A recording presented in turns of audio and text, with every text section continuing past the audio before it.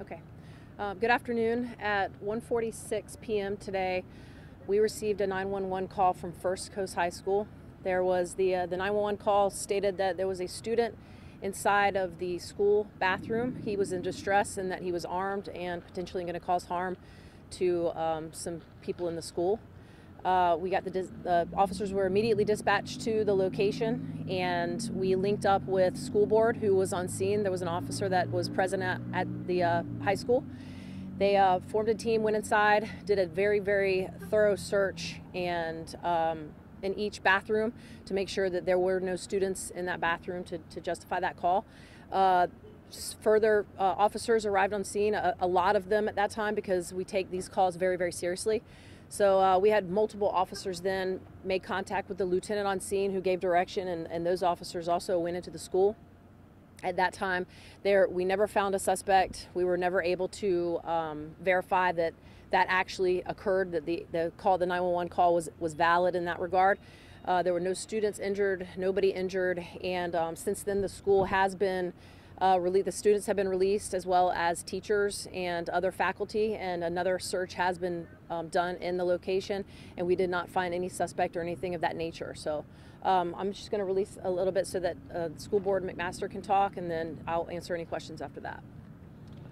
Like Chief Easton said, we take these threats very seriously, and we collaboratively work together to ensure the safety of every student and every staff member of our school district. So, thank you. I'll take any questions. Can you tell us, were you given like a name of a student? Like, are there still efforts to try and track down whoever this person may have been if this did happen? Sure, he did give a name. However, at this time, the name is not even panning out to be a student, even at that school, or even a real name at that time. However, we are taking those investigative efforts, and JSO will take lead on that, and in our intelligence unit to further follow up that location, and even a phone number trace that we're going to do as well. The fact that the call was made and all of this manpower was used, couldn't there be criminal charges for the person making a false call? Oh, sure. Yeah, it's a felony when you do that. As of right now, it appears to be a hoax, but either way, we always take these calls very, very seriously. We take them as real calls, because especially when children are involved in schools, and in this day and age.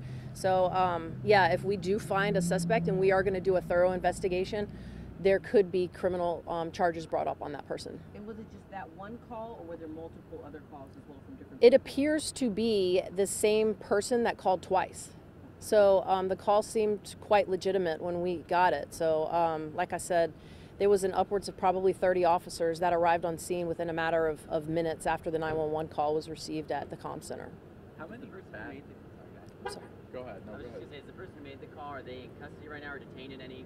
We have nobody in custody. At that time, when we went into the school, we never even found a suspect. We never found anything that would even, back up the legitimacy of the call coming in. So, like I said, we checked the bathroom where he originally stated that he was located, and then we went and made sure all the classrooms and the students were okay. We don't have anybody in custody. I probably don't need to tell you guys this, but there were obviously a lot of rumors that were spreading almost immediately. We were hearing the same story from parents and friends, and even some students as they left the school, that somebody had been shot in the gym. That, Sure. Maybe another person was shot as well. What advice can you offer to people in situations like these that are obviously very tense? Everyone's worried about the safety of their kids. To not perpetuate rumors like this.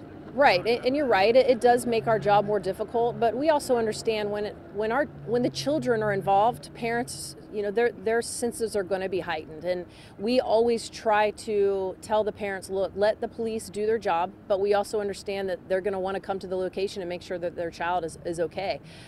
Just like I think everything, when there's a chaotic situation, there's things that can perpetuate, and one person tells one person and the story grows bigger. And by the time I even got the call, I heard the exact same thing that you had done. And so I called the district commander and I said, look, just keep me updated on what's going on, because that's only fair that we have to let the officers do their job as soon as they get there, because they're the ones that are going into the school. When people flood the school and the calls, and then it just grows and grows, it just makes their job even more difficult, because the last thing that we want to do is, God forbid we have a situation, or if this was a legitimate situation of a shooting, and we have parents that self-deploy into the school, we're causing even more chaos for officers in a very, very dangerous situation. So if we could maybe push pause and just let the officers do their job, then we're going to push it out as quick as possible to the media and the parents as well. Would you say some of those rumors maybe directed how large this response was? We heard from some students who used to come here, and they said, we've seen lockdowns, but nothing like this with the scale. I mean, when you hear people starting to say somebody shot in the school, I would imagine Sure. you're sending everybody. Honestly, if there is a remote threat of anything, if there is a suspicious person on school property with a potential of a gun, we're going to respond in this kind of manner, because we're never going to, take it for granted that something isn't happening. I would rather a large response than a scaled back response, because we're just assuming something. So yes, obviously when the call came in, it did sound legitimate. It sounded legitimate to the lieutenant that was working the scene that I talked to. And so that heightens even more, and then the officers hear that on the radio. So of course there's going to be a large scale response. In fact, we had other units in the detective division that heard it, and they responded, which is outstanding. So I mean, we had a very large scale response to this location in a very, very quick time. I just want to clarify the timeline a little bit. So 1:46, the call comes in. Correct. At that point, when did the first officers and how many were there show up? The call came in at 1:46 p.m. and first officer on scene was at 1:51 p.m.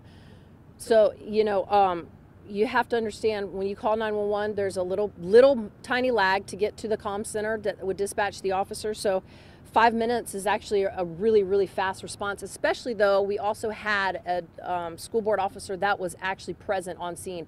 He had not received the call yet. We actually received the call before him. So as soon as we got to time of arrival, there was probably about 5 officers that linked up with this school board officer. And then within a matter of probably 1 or 2 minutes, we had 20 officers that had arrived right after that. So in a matter of about 6 or 7 minutes, we probably had about 25 officers on scene. And the call wasn't for shots, it was the call for the person barricaded in the bathroom, potentially causing harm. No, it was for, well, yeah, I mean, the original call went out as that there was a subject on scene in distress that was armed, going to cause harm. So obviously we want to mitigate that as fast as possible. That was what it came in. Is protocol to run right in when you get a call like that to wherever the school or building, is that the protocol to go immediately right Immediately in, yeah. Our response is we don't wait. We do not hesitate. If there's one officer on scene, that one officer will go in. Obviously we want more officers with that officer, but if there's only one officer there, that officer is going to go in and he's going to take care of what needs to be handled and mitigate that. At what time did the first group or first officer go into the school? As soon as arrival, 1:51, they were immediately in the school. There was a lieutenant on scene. He told them he directed them in. They were going in. Can you verify whether there's metal detectors in the school? We heard there were, but I just want to double check. I don't know the answer to that. Yes, we have the Evolve system at all of our high schools. So everybody goes through the Evolve systems at intake, and if for some reason they have to go back out for some doctor's appointments, what have you, they come back in, but it's same through the Evolve systems. And the Okay. call was made by the person in distress or someone saying there was a person in distress? No, by the person that was in distress. Okay? Twice. Twice. This one was supposed to be at Thank you. 2 o'clock. Just want to get an idea of when kids were actually released, and were they released in waves, or have they all been released at this point? I'm sorry, can you reiterate that? Dismissal was supposed to be at 2 o'clock. Just want to get an idea of when kids were released after all of this, and if they've all been released from the school now, or if they were released in waves. I can't give you the exact time frame, but as soon as it was all clear, we started a slow release. Was it like by hall or by classroom, or? Well, they just do it. They do it systematically. What time was the all clear? We don't know. We don't know that. There was Okay. another false 911 call targeting this school last year. Are we seeing this happen more often, where there are these false reports? And could you kind of speak to what that does, not only in terms of the response, if this were the real thing, but also just, I don't know. I can't speak to to how many we've had. As far as I know, that regardless if we had them all the time, we're going to respond the way that we respond every single time. Okay? All right. Thank Thank you. you. Thank you.